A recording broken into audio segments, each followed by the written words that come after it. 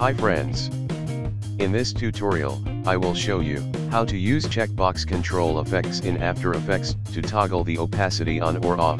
We only can access any of effects from expression controls by typing scripts. After Effects scripts use the Adobe Extend Script language, which is an extended form of JavaScript. Now, let's get started. Here, I have the text layer and I want this layer to toggle between on and off.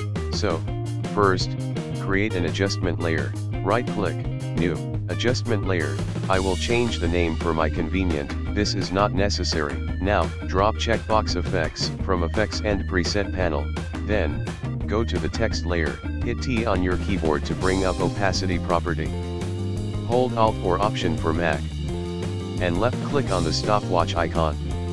To add an expression, you can write expression here. Type if, then space and then open bracket. Now, hold this icon and drag it to the property of checker box. Then, space equal to space 1, you can write true instead of 1. After bracket type 100. Then enter. Type else, space 0. Then semicolon to end the script. And it's done. Now toggle the checker box to on and off the visibility. Thanks for watching. Like this video if it's helpful and comment.